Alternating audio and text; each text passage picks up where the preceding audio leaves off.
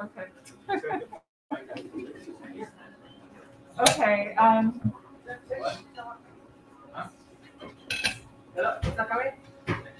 Hello. It seems kind of low, but I think we're okay. People can hear it. There's some sound. Yes. Yes. Okay.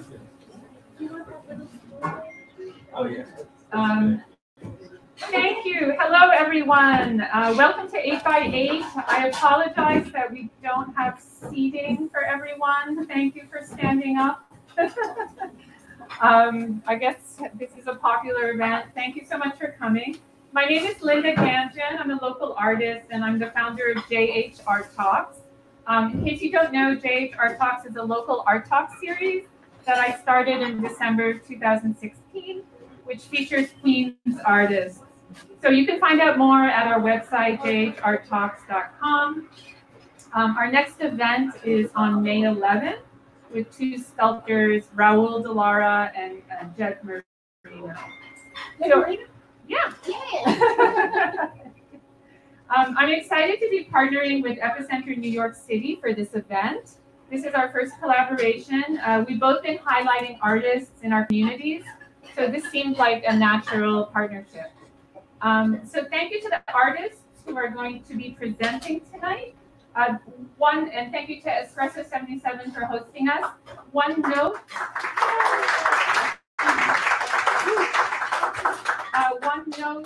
One of the artists, Heidi, what is it? Howard. Heidi Howard is not going to be able to present, unfortunately. So that's it. I'm going to pass the mic over to Daniel La Plaza to talk about Epicenter New York, and then we will begin. Hi everyone. Wow, this is a packed house. This is great. So, hi everyone. I'm Daniel La Plaza. I'm Epicenter's community manager, and to see the number of people here for an art event like this is like actually breathtaking to me right now. I'll just say a few words about Epicenter.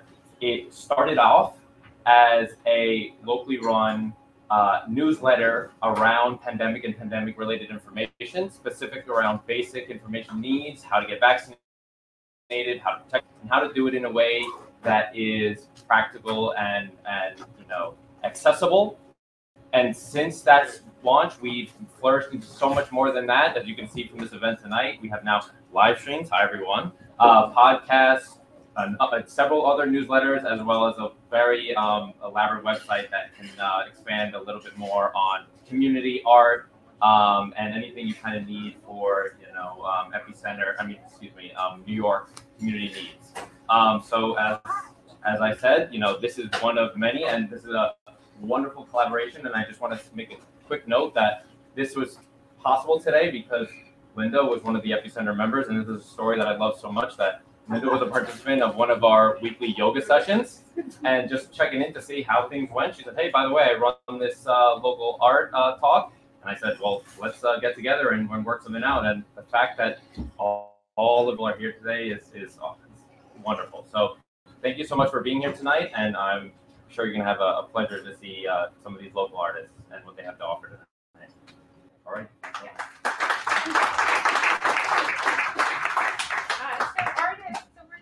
In alphabetical order. So Kisha and Jasmin, you will be first. So if you want to make your way up. So we're not reading bios. The bios are on the table. So, and I will give you this remote clicker.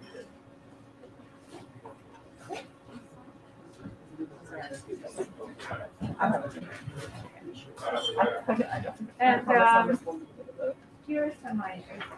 I guess I'll hold it because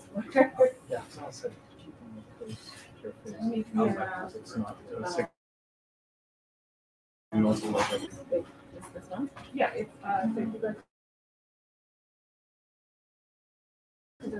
right, the one on the right. And the video is, I think try that. If not, I'll do it from my corner. Okay, thank you. We'll take it. Yeah. We're going to start with a quick video.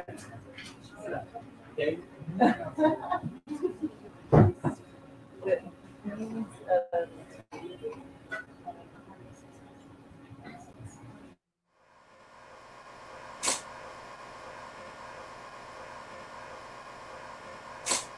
Good morning, Abeo. It's Jasmin from the Winston-Salem Portrait Project. This is your name badge. You're going to sit at the table with some instructions and paper and that. A lot of fun and a lot of getting to know each other planned for you all today. Kisha Bari. I am a photographer. I'm a passionate community gardener. Gardening saves my state of mind.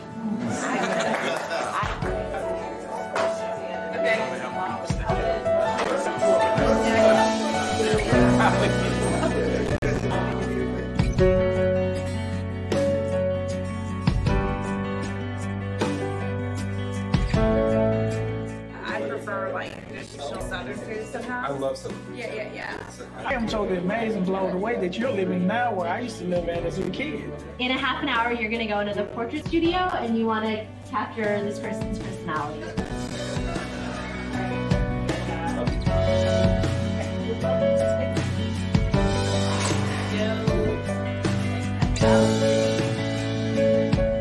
You say empowered.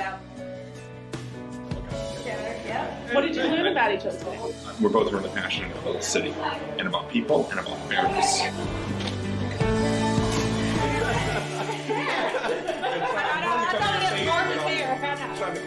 Of course.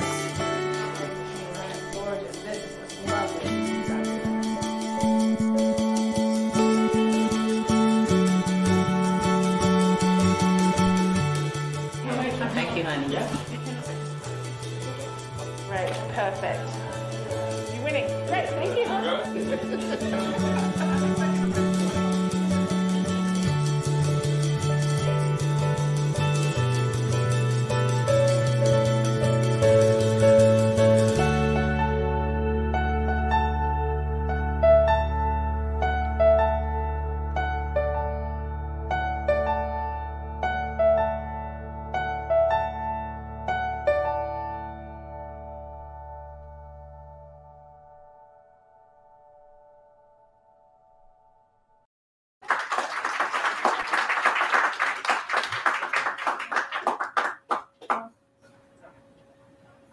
Good evening, everybody. Thank you for having us here. We're really happy to be now. Locale.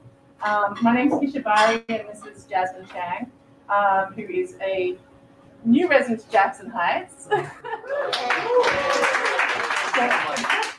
Jasmin and I have been working together on and off for the last 10 years, mainly through the photo festival, Photoville.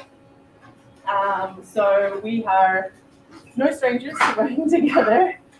But we're talking about the Winston-Salem Portrait Project tonight, which is something that is very close to our hearts. I received an RFP from a friend who's a public artist in 2017 about a portrait project from Winston-Salem, North Carolina, that he said, you're perfect for this, you should apply. And I was like, I've never done public art before. I'm like, what talking about? But I read it through and I was like, I can kind of do this, but this is a big project, I can't do it on my own. So I asked Jasmin if she'd be interested in applying. So the community, the Arts Commission required us to submit a proposal that encompassed both all community engagement, photo portraits, and a permanent sculpture. And as part of that proposal, and historically, Winston-Salem is also a very segregated city, still is, and they also wanted the project to build bridges across communities. So Jasmin and I got to work on a very multi-layered proposal, and between us we have extensive production, community engagement, and photographic public art experience. Jasmin also is the co-founder of the Community Heroes Project in Fort Greene. But we won the commission in July of 2018, and we were very excited. We were also terrified because we've never built a sculpture before. So this was the first. The mic is not on. Is it? Can you hear? It's on. Yeah. It's totally fine. We just I gotta swap them out real quick.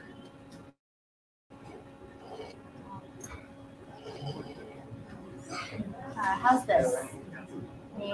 Yeah, and the here? Can you hear like this? Yeah. Okay. Okay, so when we started the project, we knew that we weren't locals to Winston-Salem. We're New Yorkers, and so we really needed help. We really needed a core group of local community members to help us with making decisions and really help with driving the project. So we brought together a group of community members, and we called them our host committee. And so the city of Winston-Salem it's kind of like a pizza pie. It's a small, large city, and it's divided into 8 wards. And each ward is kind of like a slice of pizza. And so and each ward is basically like a borough. It's a much smaller version of New York City boroughs. And so we really, throughout the project, used these 8 boroughs as like a guiding principle. And we used them to kind of make sure, like, every step that we were doing, we were really thinking about all the city, like, in its entirety. And so we put out a call for host committee members, and we were looking for a couple community members per city ward. We spent a significant amount of time, like, meeting each person individually, and then we got them all together for a big kickoff meeting. And it was really important to us to spend time bringing this group together, and to bring a group together that was very diverse, people from all across the city, and people who just had different perspectives of the city. Because if we were to create a project that would be diverse and intersectional, we really needed to start with this group that was driving the project.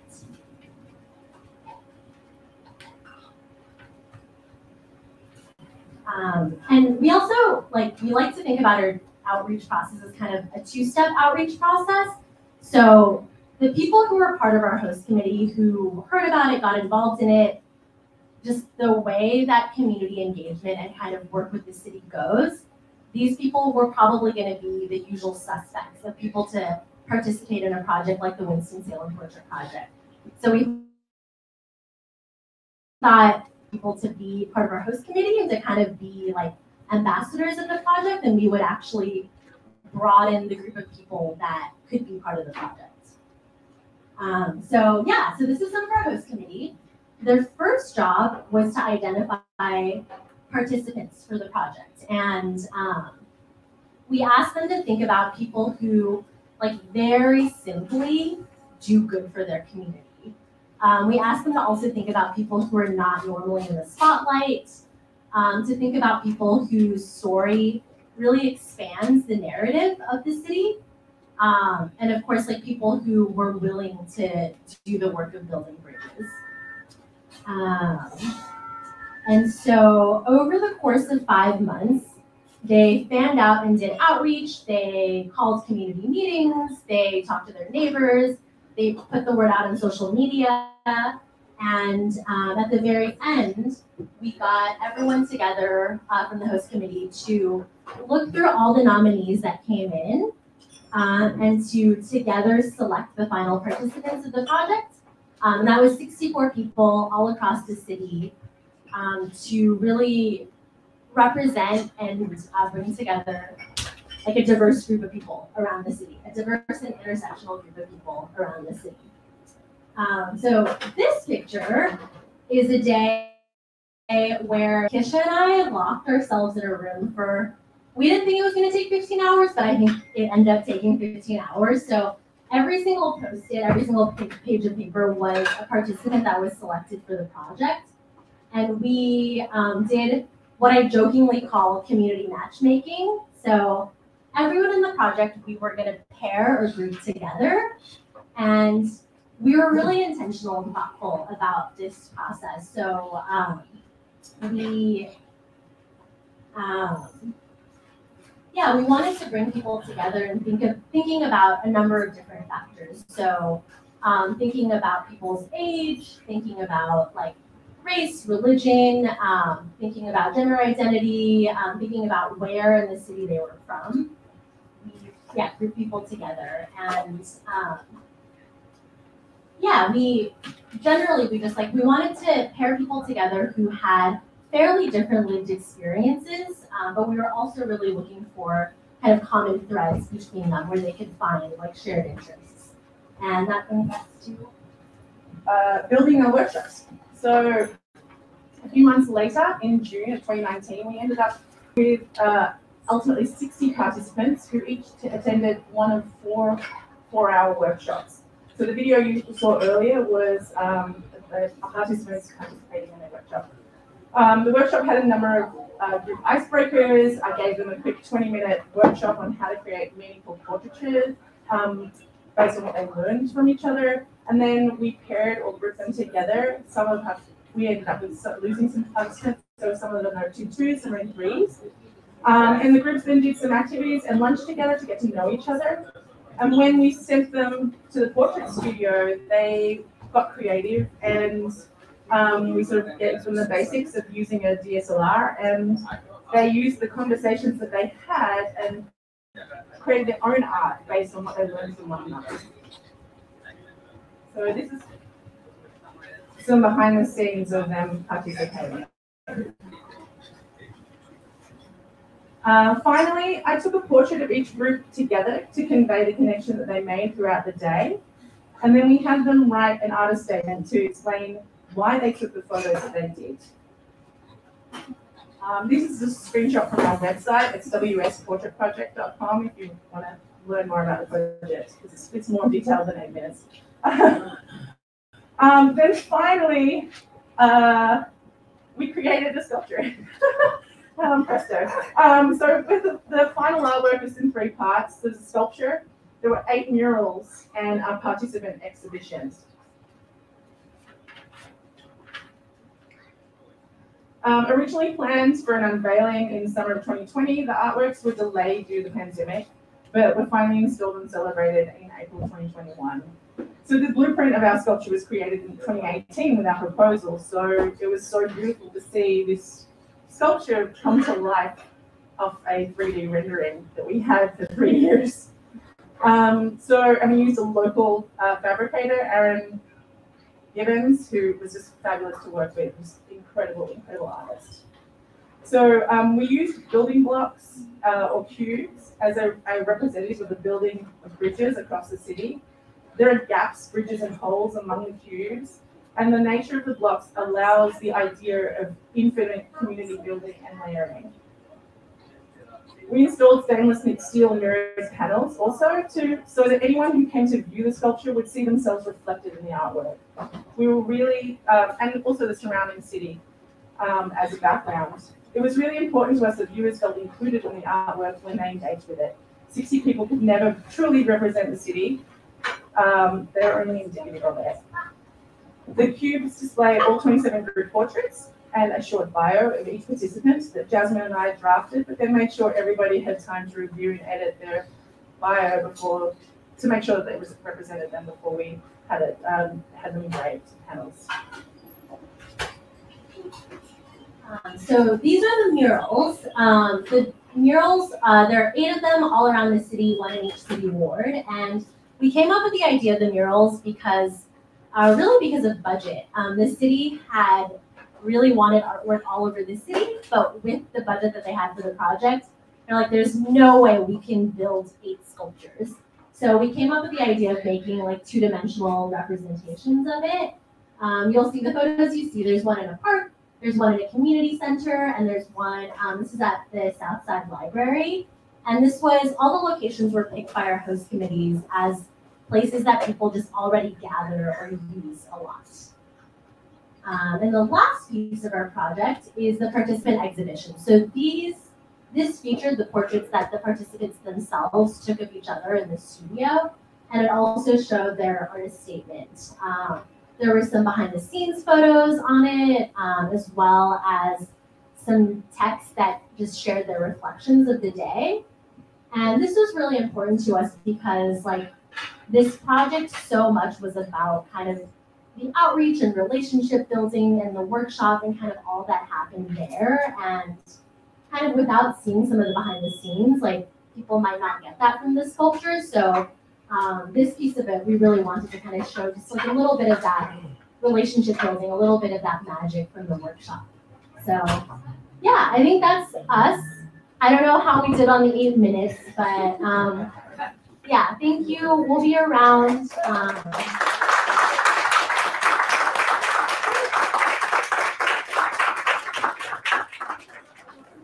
Hi, everybody. Hello, everybody.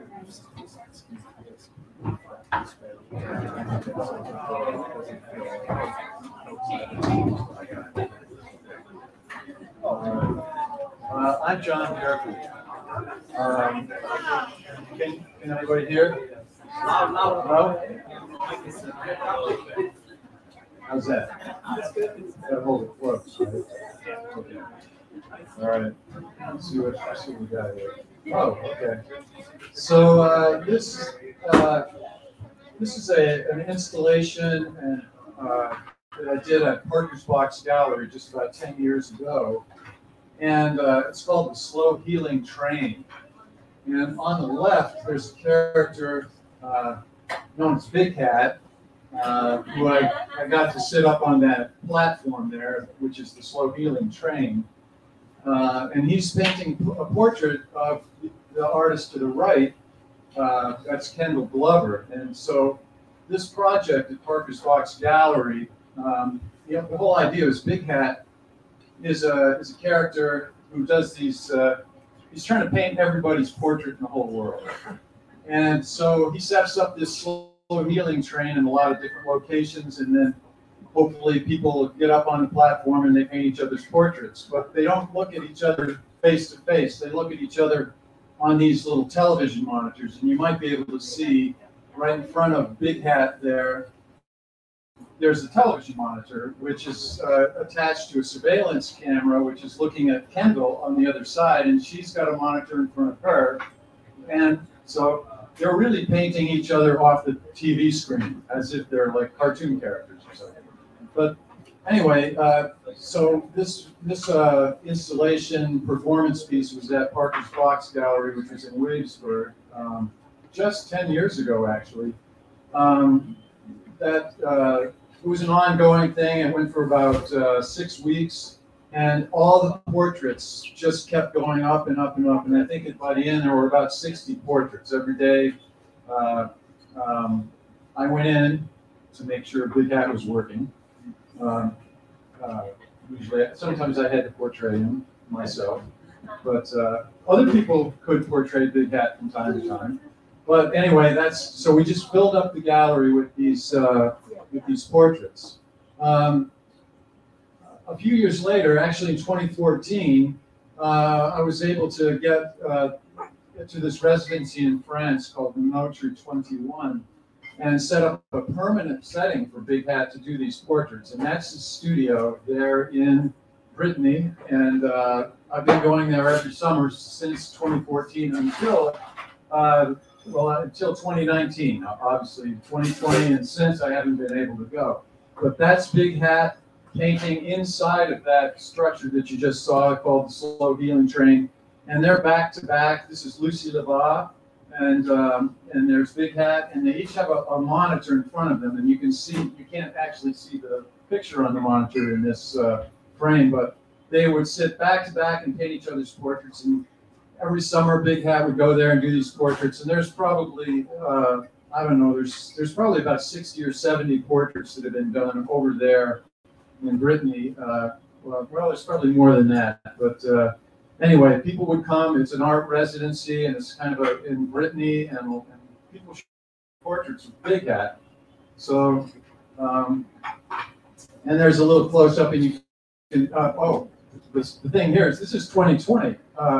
So I couldn't go over there. So Big Hat was not at the Notre 21 in 2020. This is owner Kaymak from Turkey, who is occupying that studio in Notre 21. And when we created that structure over there, other artists can use that studio. They can apply to use that studio, because I would only go there for about 6 weeks. So it's open to other artists to apply to and go and use that studio. And but this summer, obviously 2020, I didn't go. But this is young artist named Onur Kamak from Turkey, and he was there. And he was there that summer of 2020. So there we are. You can barely see Big Hat there. So we started doing portraits on FaceTime, and that's how I managed to get through the pandemic. And that Big Hat was just like, okay, we'll do it virtually. And so there's Big Hat in his bedroom over here in Elmhurst, and he's painting. There's a picture of Onur right there in the background, and he did. There were a number of artists going through Minotri that summer, and so Big Hat wound up painting all of them, and they painted all of his portraits. And that's, by the way, one of his things. He's trying to get everybody to paint his portrait, everybody in the world. So it's kind of, he's like half narcissist and half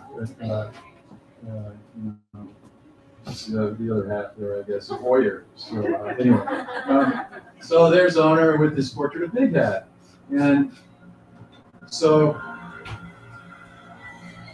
that's Big Hat's portrait of Onur. And these sessions run about an hour, so these are like really spontaneous type of paintings. So this is Nikki Singleton, and she was a New York artist who got displaced basically up in Canada. She was a Canadian citizen, but during the pandemic she got stranded there, and she was pretty lost. So we found each other on FaceTime and did each other's portraits. That's hers of Big Hat, and mine of Nikki Singleton, and terrific painter. And by the way, this is all on the Instagram page. And usually what I do whenever I would, this project started going on FaceTime. I was painting 2 and 3 portraits a day like this with people. And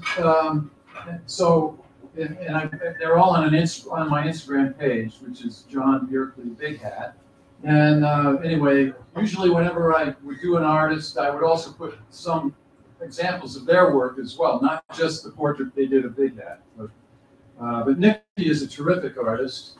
There he is, and did several portraits that day. So in this hour-long session, depending on who I'm working with, and I didn't work only with artists. I worked with all kinds of people. All kinds of people got interested in this. This is actually an artist named Troy June who works at Elmhurst Hospital, or he did, and somehow he managed to get a little space in the basement of Elmhurst Hospital, and in the middle of the pandemic, and this is like a still from the video. I probably should have put this video in there, but and there's Troy in his medical gear, and there's Troy. Troy's painting of Big Hat. My painting of Troy. And this is Valerie, the great artist Valerie Haggerty. It was like all the way to the corner back there. She's here too. There she is. And Valerie, hiding behind the flowers there, and as she is even tonight. So, and there's her portrait of Big Hat. Big Hat's portrait of Valerie. I think we did 3 or 4 that day, but I'm trying to stick in that 8 minutes here. So there's just like a huge pile of these portraits in a giant, several portfolios that are. And this is Ajima Kojo, who is an artist I work with at different times, and that's his portrait of Big Hat. Ajima was just in South Brooklyn, but we were buddies for a long time. I lived in Brooklyn before I came to Jackson Heights. I was over there for 29 years, and so we, the distance became greater for all of us during the pandemic. You could live across the street and you didn't see each other. So I hadn't seen Ajima in a while. We hooked up on the internet there, and we did each other's portraits. And so this is just all happening like right, 2 years ago. This was in April 2020.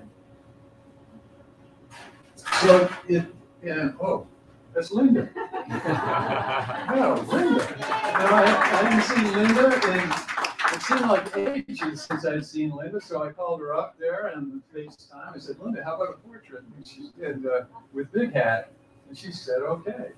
And there's her, she did a terrific, there's Big Hat down in the corner. And as the project continued, well, there's Big Hat's portrait of her. And he's still, still working in the bedroom in Elmhurst, which was really a drag to share the bedroom with Big Hat all the time. So, but I liked the work he was doing, and I especially liked the company from all the other artists visiting Big Hat. So there's Linda's drawing, terrific drawing. Big Hat's portrait. And so this little signature thing in the upper left-hand corner started appearing in most of these portraits where, the little cartouche that you get when you're talking on FaceTime. Well, I had to start putting that, and I had to put, that's basically Big Hat's signature. So now this is Carlos Reykjaviks, and he makes massive sculptures. He's down in South Brooklyn, and so he couldn't do that. So he was just going crazy with the charcoal, and there's Big Hat's portrait, Carlos. How do you say his last name? Reykjaviks. Yeah. Reykjaviks. Reykjaviks. Yeah, with an S on the end. Yeah. And that's Big Hat's. There's Carlos and Big Hat. This is a former student of mine named David Kurt and his daughter. So I started getting into family portraits. And David now teaches. And this was his, because he's obviously a really good teacher and very clever, and because he did the computer, he used the computer. And very academic, but terrific guy, really smart. When I had these students, I knew they were all smarter than me. They just didn't know it at the time, and now they're proving it. So anyway, there's his setup in his backyard. This is how he lived out the pandemic. Another family portrait, Alex Jingro and Michael Scoggins, and their young daughter Scout, who's now on her way to be a famous artist, young Scout. Outdid her parents there, I think. And there's Big Hat's portrait of them. And this is, this is a great one. This is by Yeun Min from South Korea, and she and I have known each other from the residency in France many years ago. And but she was stranded over there in South Korea, because she usually spends half the year in France and half the year in South Korea. And there she is. She did hers a Big Hat, line of Yeun. And now at this point, things were opening up. You all remember in the pandemic. So I had the residency that I was doing in France somehow hooked me up with this residency on Governor's Island. So I moved out to Governor's Island, and I no longer had the slow healing train, so I set up a slow healing tent in a building on Governor's Island. And so I started doing portraits out there in this little tent that was set up in one of those buildings on Governor's Island at the Triangle Residency. And this is my sister right here, and her hat is bigger than Big Hat's. I don't know. And that's her setup. She's a photographer, and she says, I can't draw, but I don't know. I like that drawing. But and then I started painting the people at Minotre 21 again, and there's owner again, and there's the slow healing train, and that's Alan Williams, the director of Minotre 21, and you can, up in the right-hand corner, you can see the slow healing tent at the residency out on Governor's Island. So it's become this project of linking residencies all of a sudden. And there's the tent, and I started liking this better than the French setup, actually. Governor's Island is pretty cool. So landscapes started coming in and everything else. There's the little landscape. There's the slow healing train over in France, and I'm painting it from the slow healing tent in Governor's Island. And then somebody over there at the great writer Karen Wilkins saw this. I guess there was nothing going on during the pandemic, so she wrote this nice article about it in the Wall Street Journal, and that was awesome. It was and that's my picture of Alan, the director of the residency. And this is the last slide. So you saw that my colors on this project have always been red and blue. Well, we're working on this. I'm working on this with Alan Wiggs over at the residency there in Winter 21, and also on Governor's Island. There's a lot of displaced artists, as we all know, from the Ukraine that have no studios, no place to live, and they're without a place to be. So this is my proposal to Alan over there at the residency in France to paint the red out, put the yellow in, and we're working on a grant to get a Ukrainian artist to come and occupy this for the summer. That's it.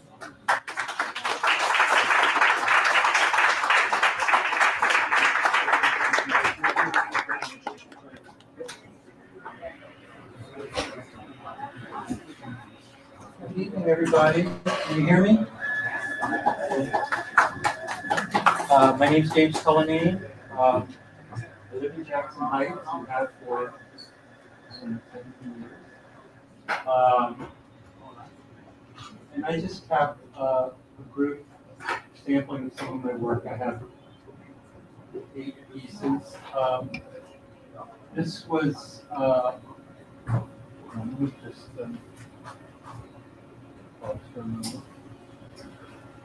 I mean, most of these things are not huge. This one's called Resurrection, and it's 40 inches by 28 inches.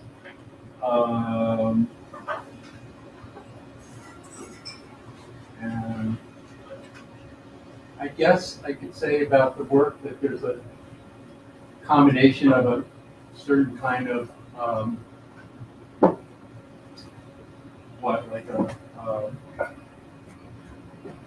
I mean, I don't know what the works are going to look like. A lot of them wind up becoming the beginning of a second piece and a third piece, and there's a lot of layering. So, for example, on some of the blue areas, it's actually cut out and other things are added. So I work that way with them. Some drawing like this, I might have used 2 or 3 other, 40 by 30 pieces of paper and taken parts of them. So that's fun. This one is upside down. It's called Negative Capability Blues, and it's 40 by 28. This is a diptych.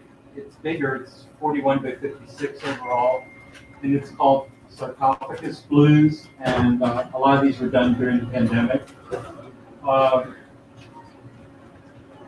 I would say this work was partly influenced by just looking at Roman sarcophagi in the net.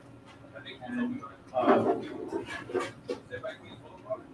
it's not a literal, oh, can you hear me still? Sorry.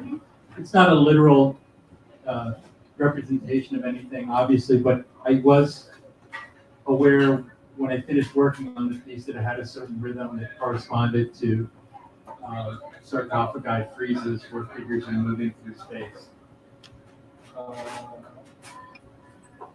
This one is called Chord Vacuum. It's small. It's 20 inches by 16 inches.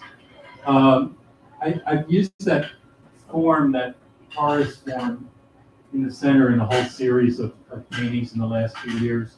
And the dots are actual mat pins. I mean, I guess I could say a little more that I used to do large scale, very large scale, site-specific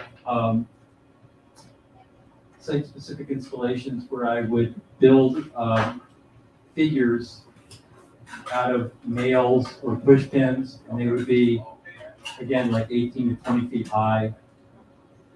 And I did a lot of those. And then I basically decided that I wanted to attempt to make a painting again, and I think it was, I don't know, I'm going to say 5 years before I did a painting that I liked. And one of the things I liked about using the push pins is I'm interested in the tactile relationship between materials and pictorial space and the tension involved in that. So that's another one.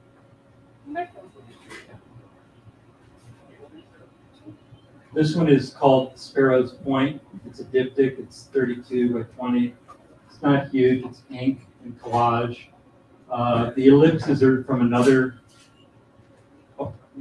drawing I was working on, because I do use parts and move them over to another drawing. Sparrow's Point is the name of this huge steel mill in Baltimore that I have a lot of associations with. I worked for a couple of years as a studio assistant for Richard Serra, and was responsible for transport and installation of these 70-ton steel plates. And I learned a lot about steel mills, and one of the first ellipses, if you ever go to Dia Beacon, he's got one there, and they're all built in Germany now because they're far superior technically than we are now. And Sparrow's Point is shrunk in size, but the first one was built there, so for me that's where the title comes from. This one is also a diptych. It's 21 by 12. It's called Sky Over Sandtown. Sandtown is a neighborhood in West Baltimore where Freddie Gray was murdered by the police.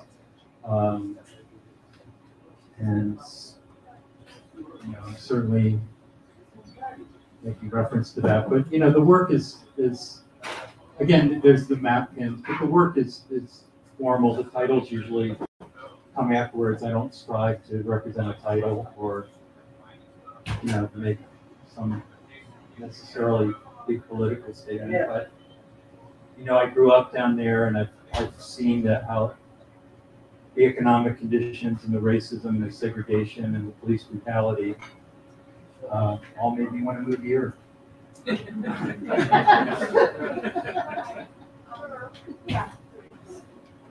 This is a fairly large one. It's called Keeve. It's 30 by 22. It's gouache and ink on paper. Again, it's just an abstract piece. A lot of these I will work on for, 2 months. And I try and look a lot more than I draw. Take my time with it. And last one.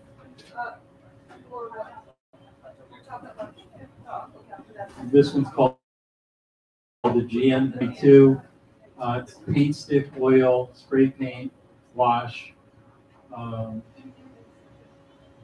I mean, I guess one thing I would say is, I do think drawing is like a seismograph for who you are and for the world in general. But I also don't completely trust the paradigm of expressive, romantic, whatever, like the jazz solo. I think that's a little bit outdated, so I don't completely trust it. But it's a good, it's still there. But I don't try. Other formal elements come in that I guess counterbalance that impulse.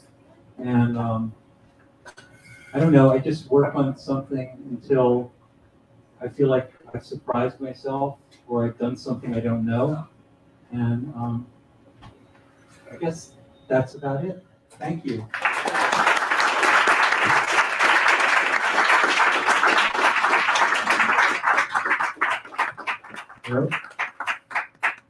I also want to mention that James has 2 pieces on the wall here flanking the large blue piece in the middle. Hi, can you hear me through my mask?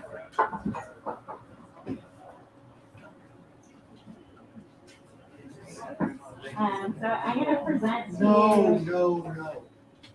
You can't hear me? No. Because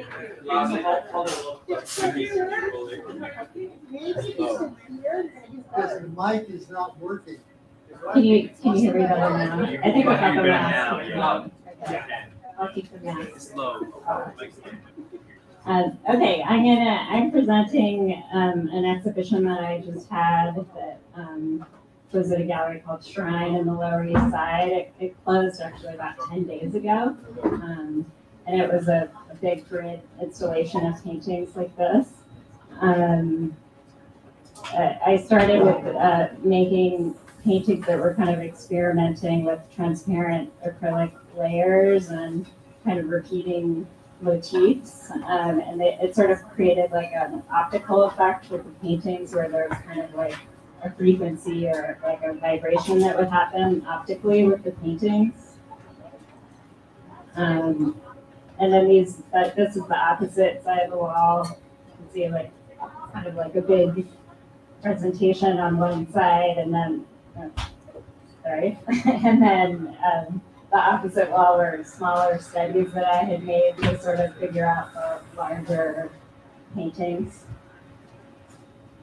This is one of those smaller studies, and it was a lot about just figuring out how to use the paint in a transparent way and to get a vibration effect, and also experimenting with color layers.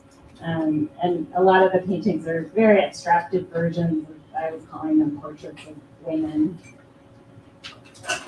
This is one of those smaller studies also. And I just kind of loved experimenting with the texture. I use a lot of paint rollers to apply the paint, so I can kind of get that like milky texture happening. And so this is a small painting, 12 by 12 inches, and then this is a larger version of that paint that's 36 by 36 inches. So you can see that it kind of softens, the texture and layers kind of soften as you get larger. A little more subtle. This was one of my favorite paintings from this series, just because it, I thought it really successfully did this kind of buzzing optical trick, and it kind of reminds me of like a radio tower or some sort of, yeah, like some kind of beacon or something. And this is another painting in this series, but obviously is a little different. It's using hands instead of the portrait element. And it's kind of the same hand that's repeated over and over to create the background that kind of looks like a basket. It's just the same shape that's been flipped and repeated to kind of make the entire image. And then this is just a studio shot. I was like peeking into an artist's studio and seeing how the work is made. So this is my studio, and I sort of had planned the grid installation from the beginning, and so I had it hung in my studio this way just so I could sort of envision what the final piece would look like. And the studio is very dusty, so I have plastic often that was covering the paintings just to protect them. And then a photographer on Instagram contacted me and did portraits of artists in their studio. So he came one day and took some pictures of me just working in my studio. So this is from that. And then this is the finished painting that was in that other photo. And a lot of these paintings are there's no room for error. The layers are really thin of acrylic, and so this painting I did twice. This is the second version of it, because if there's even other, like just a tiny little piece of lint or any like small thing that could mar the surface, it kind of ruins the overall effect. So I probably made twice as many paintings as I had in the show, just because I had to throw away paintings if something bled or something happened or there was some kind of mark. And this is kind of an experimental painting that I made in the series that is interesting to me just because of the layering of the colors, and it's kind of doing something interesting with the light. Like the pink has this kind of gauzy effect that almost feels like nylon or something that's like encircling the heads, and so that I feel like was very successful in a sense of like just giving you that feeling of light and almost speed, like it almost looks like it has some motion to it. And then this is a detail. These paintings are much different when you actually see them in person. And in photographs, they tend to flatten out and become really graphic. But there is like a lot of texture and like painterly elements to them.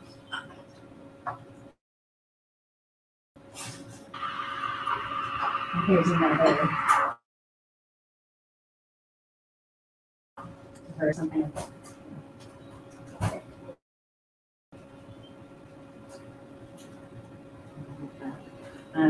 And then this is also another, I would say, another hand that's kind of repeated. You can see like just the color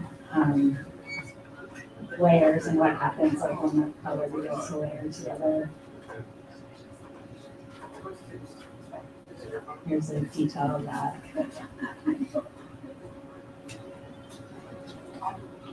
And then this is kind of back to the study. This was one of the first small paintings that I did that just experimented with like a spectrum of colors, and I really loved this one in the end just because it sort of had a magical quality of kind of combining colors and sort of emitting light in a way. And I have an identical twin sister, so I think that I'm often due to reflection and mirroring, and I think that is part of the subject matter of the work, is sort of seeing myself in another self, sort of on a daily basis.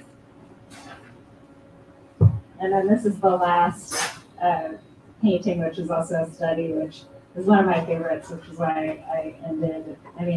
The palette, it's a much more neutral palette, but I just kind of love the coloring and the pattern.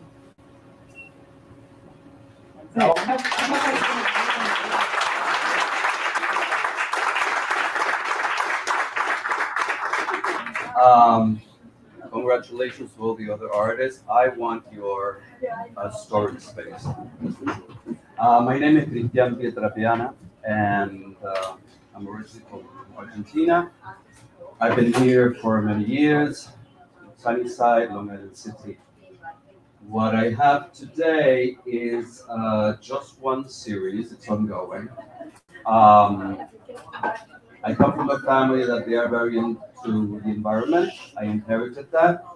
I have a deep respect for the environment. And 5 years ago, I had to leave my studio in Greenpoint because of all the development that happened there that you're probably aware of. And I had to start painting in my apartment in a small room, which I'm fine with that. But I had to reduce myself. Instead of painting large oils, I started to read the news again. And thanks to some friends of mine, they got me into Alan Weissman and Bill McKibben and Elizabeth Kolberg. And I started to get somehow obsessed about our climate crisis. My friends and my artists in Long Island City, when they see me come, they run away because they're like, okay, he's obsessed with the climate crisis. So what I started to do was try to find news, especially in the New York Times, about coverage on climate change. And without noticing, I started to make marks and write stuff on it. And this sort of series developed, where I do these interventions on the newsprint. Sometimes I do glue them on paper, sometimes not. And I started to play with the news, the headlines, sometimes combining the article with whatever the advertising is next to it. Sometimes it's a successful piece, sometimes it's not. This one is obviously about our Arctic melting.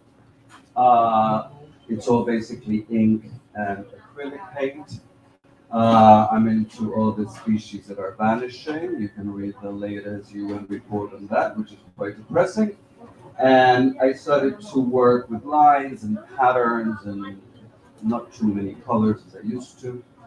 So these individual pieces, I started to combine them with other ones. So it can be a single piece, or you can have a diptych or a triptych. And what I'm doing lately is huge installations, like a mural covering an entire wall. This one is not the New York Times. This is a Chilean newspaper from a residency that I've been there twice. And it's obviously between, the struggle of the Amazon and the cattle ranchers that are taking over. You have a triptych.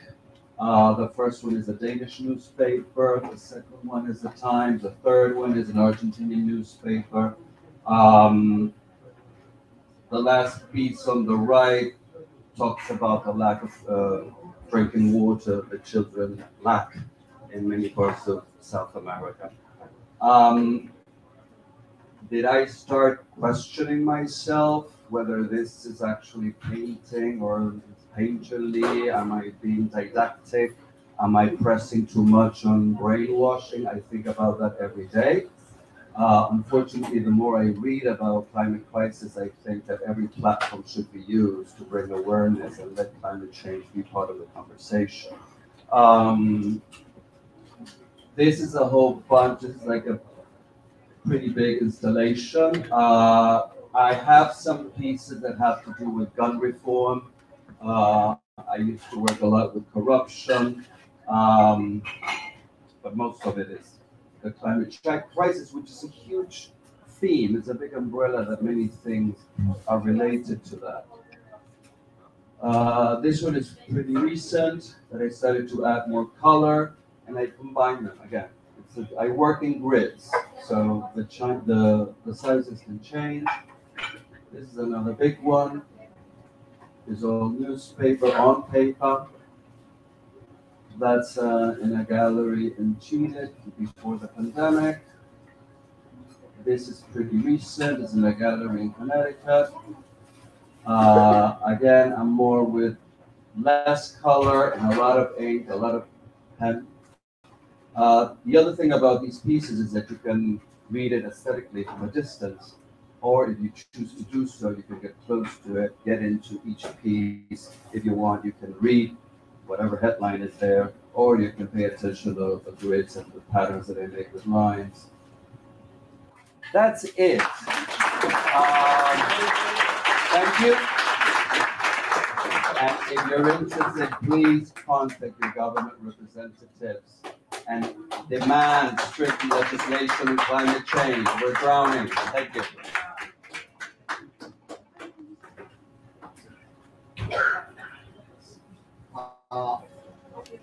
I'm going to show some drawings, drawing-based paintings. So I'm an artist. I work on varied media, installation, photograph, objects, painting, drawing, mixed media. So this is one of the ongoing series of my paperwork that I have been working on last roughly started just before pandemic. Then I continued this work on paper. So my works, these series are based on South Asian history, focusing on Bengal. Bengal is a region in South Asia which used to be a capital before, like some few hundred years before, and then it was the region was very prolific, and I collected so many resources from there, from the museums, from artifacts, from old buildings, from histories. So I edited, re-edited it, and then included in my works. So you might see some drawing of human, drawing of geometric shapes, which came from migration to South Asia centuries before. A lot of migrants, they used to come for business or for living from Middle East or Turkey or from Persia. So I started from the history of South Asia migration history. So this is one of the this is I've been using also same images but transferred it into different media. These are this work is one wood, mahogany wood. So I worked with a collaborator who helped cut the wood carving. So it's also same image that I transferred into wood. You can see some images of how can I say, it looks like emperor, but I collected images of some families whose forefather was local feudal nobles. So in South Asia, traditionally, each region had local nobs. Local nobs is like who collected revenues from the local people or workers. So it's like a small chunk of history from those local feudal nobs and their, how they governed the local region. This is another one. The size of this work is 4 feet by 3 feet, 36 inch by 48 inch. And this is wood, right? This one wood, mahogany wood. Is it a relief? Relief, slightly relief. It's like roughly 5 millimeter relief, maybe 5 to 7 millimeters. Cut by hand? Cut by hand, yeah. It's still, in South Asia, people, women, girls, they used to wear saris and salwar. So wood block they cut the wood and block on the fabric. So I collaborated with a artisan who is very expert on carving. So this is also image, drawing image of on paper. So I did during the pandemic, I did numerous drawing of this series. So you can see one local Nawab emperor. He is nodding himself towards below, and there are some owls, image of owls, which I imply as the intellect, because they are controlled by British lords who colonized South Asia for about 200 centuries. And on top of his head is tiger. Tiger is symbol of animal. So skeleton of tiger. They don't have any power, but they have essence of skeleton. So it's like it's kind of image of those history. This is also, all of these works are the same image, 25 by 35 inch. I also I call it the paper, homemade paper. I collaborated with a person who worked for a handmade paper factory.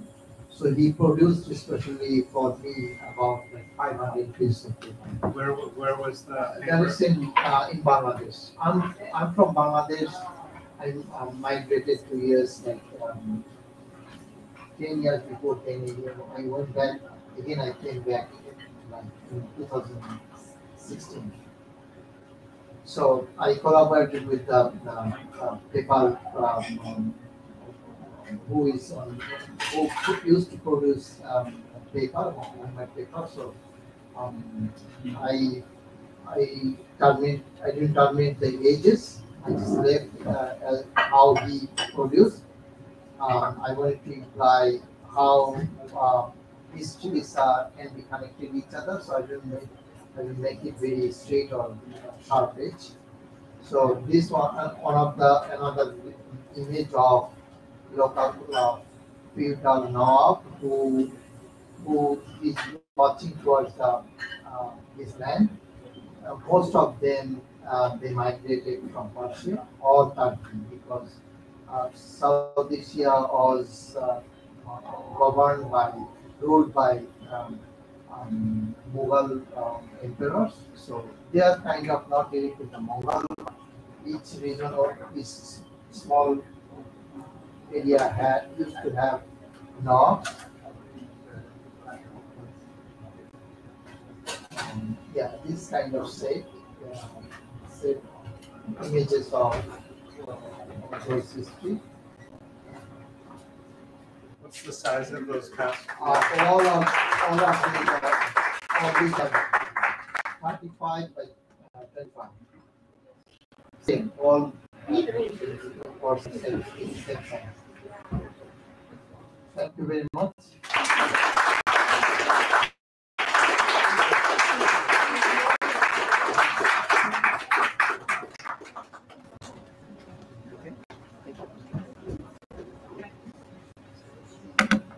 Thank you so much.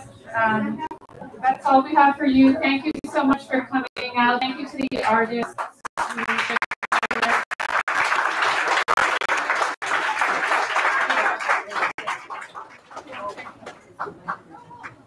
Yeah, just going to echo what Linda said. Thank you so much, everyone, for coming. I mean, once again, I want to just repeat what I shared at the beginning. To see this many people in a room like this, and for such a long time, is really, really rewarding. I want to also mention that in the Epicenter newsletter, every Tuesday, we feature a local artist. And you've seen some of their artists today, and if anybody's encouraged, send us your work. This could be written work, photography, work, anything that you would like to share with us. I will say that, if selected, we offer a $1 stipend because, this is something that you are offering to us, and this is something we want to include in our network, and hopefully more events like this. I want to also say thank you so much, Linda, for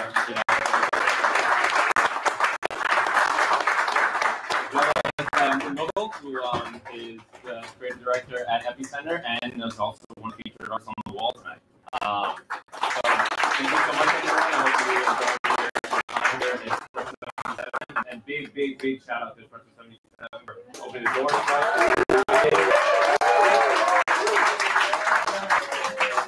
Thank you so much. And I want to say once again, we hope to do many more of these as well. Please sign up to the JHR mailing list, as we also have the Epicenter newsletter on our website. You can find out more about the JHR through the mailing list, and see you soon. Take care, everyone. Good night.